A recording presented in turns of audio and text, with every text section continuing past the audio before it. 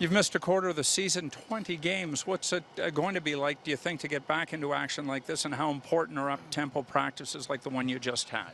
Yeah, I think it's going to be fun. I can't wait. It was fun out there today. It was a hard practice, good energy, and yeah, just looking forward to tomorrow. Looks like you too. You'll get a shot in that second power play, so basically right back into the fire for you, Tyler.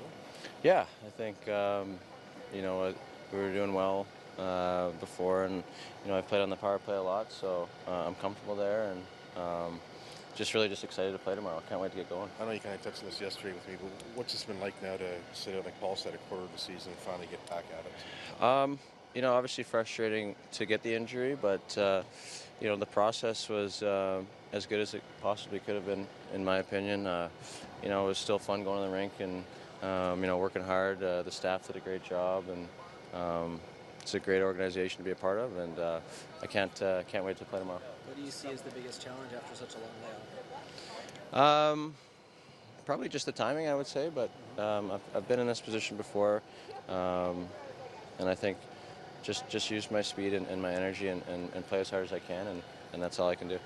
This club has weathered Willie out, obviously, with the holdout, and Austin and yourself, but it continues to motor along. What stands out for you in your first season with this club that has enabled it to be so successful? Yeah, the guys are playing great right now. I think just the room. Everyone, is on the same page. We enjoy coming to the rink every day. It's just a great group of guys, and we're determined. We're a determined bunch, and we get excited to play every night. So just as part of the maturity and being around the league long enough, just knowing how to handle situations like the injury and how you went about having it? I think just having a positive attitude is so key. I think you can get down, not playing, but it's important to enjoy every part of every process that you're in, and it was tough to get hurt, but I can't wait to get back and have a positive attitude and enjoy playing tomorrow. To a man, everyone's complimented you on a unique personality, for lack of a better term. What do you thrive upon in the room in terms of the camaraderie with the rest of the guys?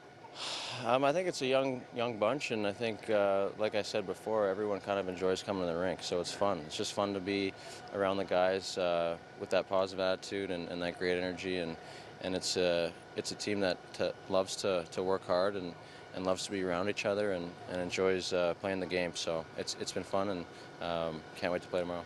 Wade Babcock with it a few weeks ago said you're full of piss and vinegar, and he loved that about you. Yeah, I think that outlook and everything. Yeah, like I said, it's fun to compete. It's fun to be a part of this group, and can't wait to play with some energy tomorrow.